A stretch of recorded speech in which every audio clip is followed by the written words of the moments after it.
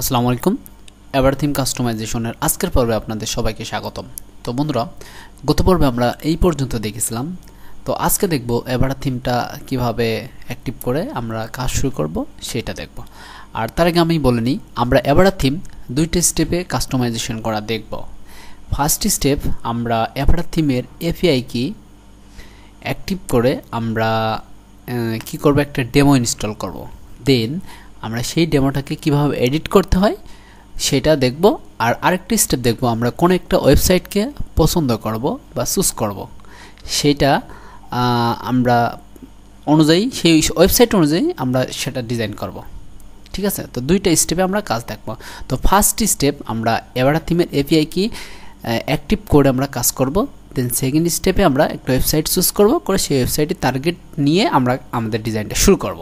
তাহলে আমাদের দেখবেন অনেক কিছু শেখা হবে। আমরা যদি র্যান্ডমলি হেডার মেনু এও নিয়ে সারাদিন বক বক বক বক করি তাহলে কিন্তু আমরা কিছু শিখতে পারবো না।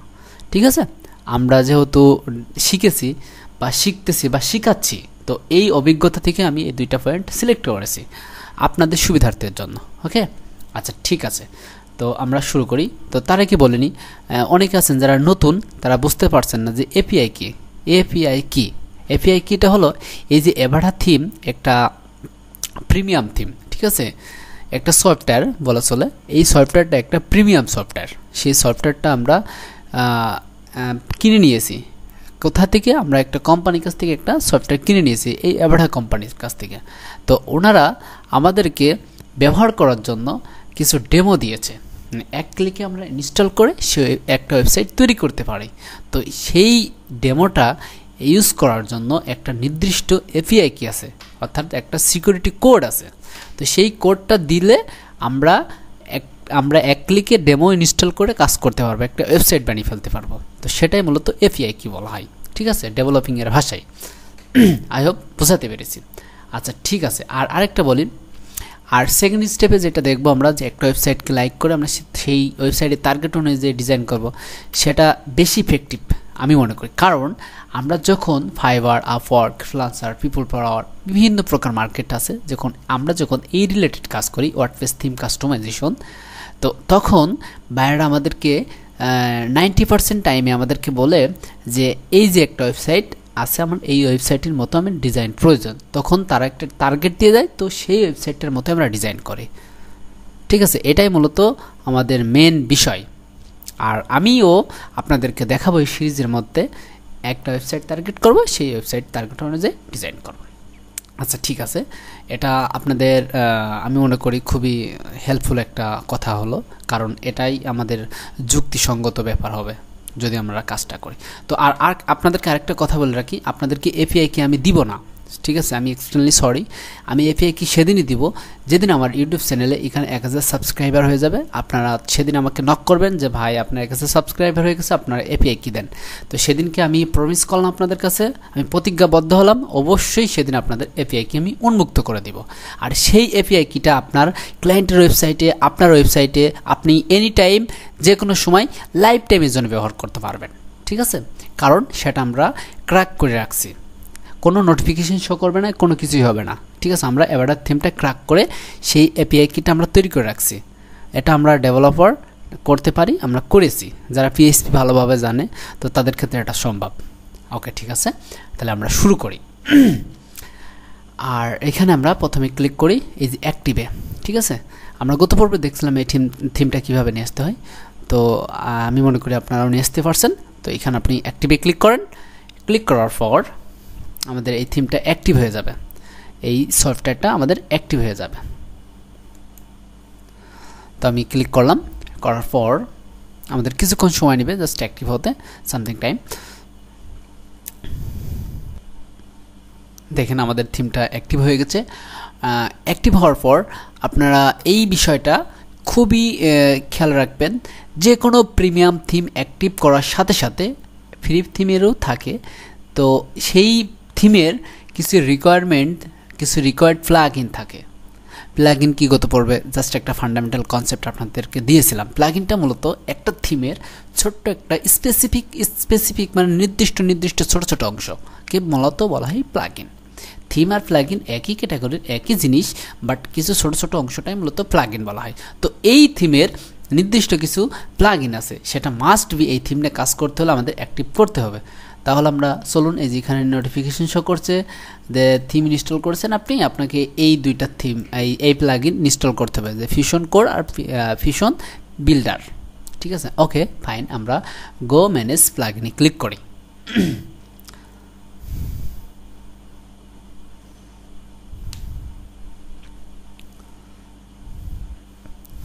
তো আমরা একটু ওয়েট করব।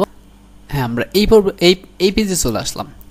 আসার পর দেখেন এখানে আমাদের বলছে রিকোয়ার্ড, এই দুইটার প্লাগইন রিকোয়ার্ড। এখানে সব কিন্তু প্লাগইন, এটা ডিফল্ট শুধুমাত্র অ্যাভাডা থিমের প্লাগইন। ওকে, তো এই প্লাগইনগুলা দেখেন রিকোয়ার্ড, তো প্রিমিয়াম। তো এটা আপনি অ্যাক্টিভ করবেন, আপনার কোনো প্রিমিয়াম এপিআই কি লাগবে না, শুধুমাত্র আমাদের এই থিমের ক্ষেত্রে, আদারওয়াইজ অন্য কোনো থিম না। যদি আপনি আমার থিমটা ইউজ করেন তাহলে আপনি এই প্লাগইনগুলো, এই দুটো রিকোয়ার্ড প্লাগইন খুব সহজে ইনস্টল করতে পারবেন। তো আমি এখানে 3টা প্লাগইন ইনস্টল করব, 3-4টা। তো জাস্ট 3টাই করি, কন্ট্যাক্ট ফ্রম, ইউএসটিসিও আর এই দুইটা প্লাগইন, অর্থাৎ 4টা প্লাগইন ইনস্টল করব। তো ওকে, ঠিক আছে, আমি প্রথম প্লাগইনটা ইনস্টলে ক্লিক করলাম। একটু টাইম নেবে প্লাগইনটা ইনস্টল হতে। দেখুন আমাদের প্লাগইনটা ইনস্টল হয়ে গেছে, যে plugin active successfully. Okay fine, আমরা রিটার্ন টু আওয়ার প্লাগইন ইনস্টলেশনের পেজে চলে যাই। এই পেজে আসার পর দেখুন এখানে 2টা প্লাগইন ছিল, এখন একটা আছে। তাহলে আপনি সেম ওয়েতে এই প্লাগইনটা অ্যাক্টিভ করে নেবেন। আর আপনার যদি অন্য কোনো প্লাগইন এখানে প্রয়োজন হয়, যেমন রেভলিউশন স্লাইডার আছে, এই যে এগুলো আছে, এগুলো অ্যাক্টিভ করে নিতে পারেন। তো আপনি সেম ওয়েতে আপনার রিকোয়ার্ড প্লাগইন আর প্রয়োজনীয় প্লাগইনগুলো অ্যাক্টিভ করে নেন। আমি ভিডিওটা পুশ করে অ্যাক্টিভ করে নিচ্ছি। দেখুন আমি একে একে সবগুলো প্লাগইনই অ্যাক্টিভ করে নিয়েছি। সো আপনাদের প্লাগইনটা অ্যাক্টিভ করতে একটু টাইম নেবে, যদি লোকাল হোস্টে হয়। লাইভ সার্ভার হলে কোনো সমস্যা নেই। তো আর এটার জন্য আপনাকে একটা বিষয় মাথায় রাখতে হবে, আপনার অবশ্যই নেট কানেকশন দিয়ে রাখবেন। ঠিক আছে, নেট কানেকশন না দিলে কিন্তু প্লাগইনগুলো অ্যাক্টিভ করতে পারবেন না, কারণ প্লাগইনগুলো রেকর্ড করা আছে ওনাদের অ্যাভাডা থিমের সার্ভার থেকে। তো এই জন্য ওখান থেকে ডাইরেক্ট ওখান থেকে ইনস্টল হয় ডাউনলোড করে, এই জন্য একটু দেরি নিবে। ওকে ফাইন, তো আমরা একটু আরেকটা বিষয় জাস্টিফাই করে আসি, সেটা হলো এই যে প্লাগইনগুলো আমরা অ্যাক্টিভ করলাম, ইনস্টল করলাম, তো এইটা অ্যাক্টিভ করে ইনস্টল করে অ্যাক্টিভ করে এই প্লাগইনগুলো কোথায় গেছে সেটা আমরা জাস্টিফাই করে আসি। তো চলুন আমাদের মেশিনে আমরা চলে যাই, ড্যাশবোর্ডে, এই হোম পেজে। আসার পর দেখেন আমরা কোথায় লোকাল হোস্টে গেলাম, যার পর জ্যাম্পের পর এইচটিডক্স, দেন তারপর টেস্ট আমি একটা ফোল্ডার করছিলাম, দেন এই যে ডাব্লিউপি কন্টেন্ট, অল কন্টেন্ট এখানে থাকবে। তো আমরা এবার কি খুঁজতেছি, গত পর্বে আমরা থিম খুঁজেছিলাম, এবার আমরা প্লাগইন খুঁজতেছি। ওকে ফাইন, তো প্লাগইনের ভিতরে গেলাম, যে দেখেন এখানে আমরা 4টা প্লাগইন অ্যাক্টিভ করেছি, যে fusion core, fusion face builder, contact from 7, আর এটা ডিফল্টভাবে থাকে। ঠিক আছে, তো আমরা এটা ডিলিট করে দিতে পারি। ওকে ফাইন, আমরা ডিলিট করে দিই। তো ডিলিট করে দিয়ে আমাদের ফ্রেশভাবে আমরা রাখি, কারণ আমাদের ড্যাশবোর্ডের সাব দিয়ে কোনো লাভ নাই, মানে মেমোরি লিমিট ক্ষয় করে কোনো লাভ নাই, এই জন্য আমি ডিলিট করে দিলাম। তাহলে ওকে, বিষয়টা বুঝতে পারছেন যে আমরা প্লাগইনটা অ্যাক্টিভ করলে আমাদের এই প্লাগইনটা লোকাল হোস্টের কোথায় যে স্থান নেই সেটা আমি দেখালাম জাস্ট। যদি আপনাদের ক্ষেত্রে যদি সাপোজ মনে করেন আপনি রেভলিউশন স্লাইডটা অ্যাক্টিভ করতে চাচ্ছেন, আপনাদের কোনো ক্ষেত্রে লাগতেছে, ঠিক আছে, এইটা লাগতেছে, এখন এটা প্রিমিয়াম, দেখেন এটার বাটন হবার হয়ে আছে, তারা বলছে এপিআই কি না দেওয়া পর্যন্ত এই বাটনটা অ্যাক্টিভ করতে দিবে না। তো সেই ক্ষেত্রে আপনি যদি চান এই রেভলিউশন স্লাইডারটা আপনি অ্যাক্টিভ করতে পারেন। কিভাবে? আপনার লোকাল হোস্টের ক্ষেত্রে, আর লাইভ সার্ভারের ক্ষেত্রেও পারবেন, যদি আপনার C panel log in access buyer কিংবা আপনার থেকে থাকে। তো সি প্যানেল লগ ইন অ্যাক্সেসে ওখানে দিয়ে আপনি কি করবেন, যে লোকাল হোস্টের প্লাগইন স্থানে গিয়ে প্লাগইনটা দিয়ে তারপর এখান থেকে আপনার এই যে রেভলিউশন স্লাইড, এখানে যখন ওখানে এই ফাইলটা দিয়ে আসবেন, রেভলিউশনের ফাইলটা এখানে দেখবেন অ্যাক্টিভ, তো দেন অ্যাক্টিভ করলে দ্যাটস ইট।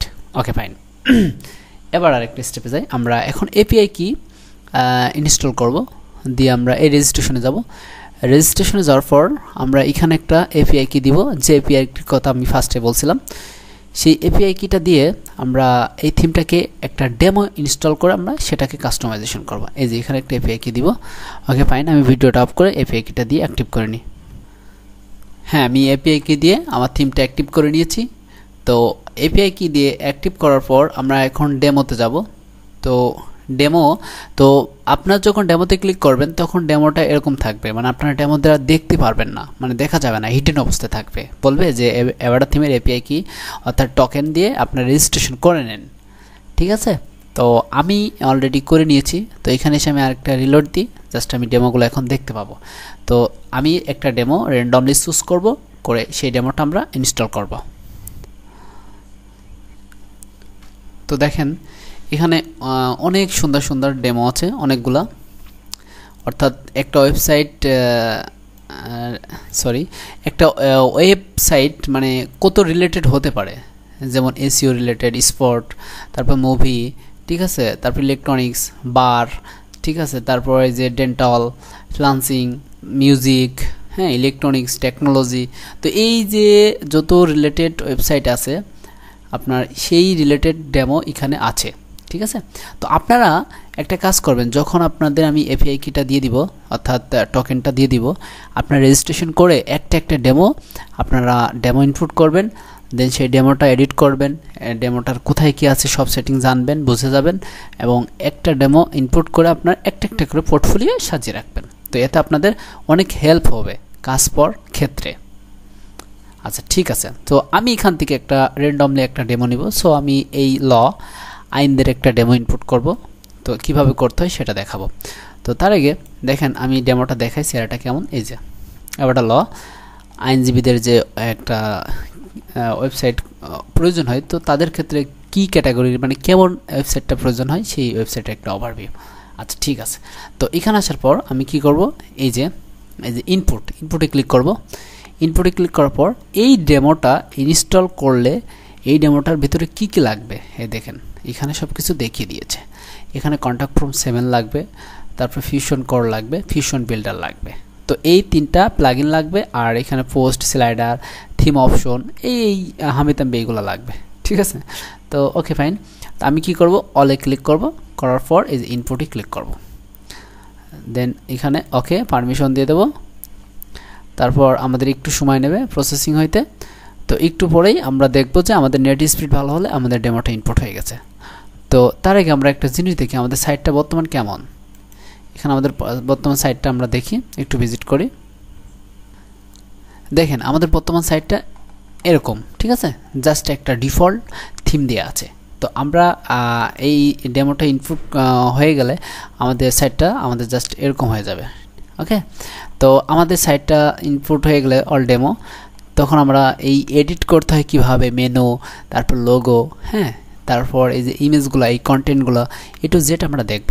ঠিক আছে, তো আজকে আমরা এই পর্যন্ত না, আমি ডেমোটা ইনপুট করার প্রসেসটা সম্পূর্ণটা দেখিয়ে তারপর ভিডিওটা অফ করি। আচ্ছা, আর একটু সময় নেবে, একটু ওয়েট করি আমরা। আমার ডেমোটা ইনপুট হইতে হইতে নেটের প্রবলেম হয়েছিল, তো এই জন্য জাস্ট এইগুলা ইনপুট হয়েছে আর এইগুলা হয় নাই। তো আমি এইগুলাকে আবার ইনপুট দিব। তো আপনাদের যদি এরকমটা হয় আপনারা এই কাজটা করতে পারেন। তো আমার নেটের প্রবলেমের কারণে একটু দেরি হচ্ছে। তো দেখেন এখানে সামথিং কিছু ইনপুট হয়েছে, আর ফুলফিল ইনপুট হতে একটু দেরি নেবে, যদিও নেটের প্রবলেম। তো আপনাদের যদি নেট স্পিড ভালো থাকে, আই হোপ আপনাদের খুব সহজে এটা ইনপুট হয়ে যাবে। তো আপনারা এইভাবে করে নিন, ইনশাল্লাহ আগামী পর্ব আমি দেখাবো কিভাবে এডিট করতে হয় সেই বিষয়টা। তো আজকে এই পর্যন্তই, ভালো থাকবেন আর আমার জন্য দোয়া করবেন, আর চ্যানেলটা অবভিয়াসলি সাবস্ক্রাইব করে রাখেন। তো আসসালামু আলাইকুম।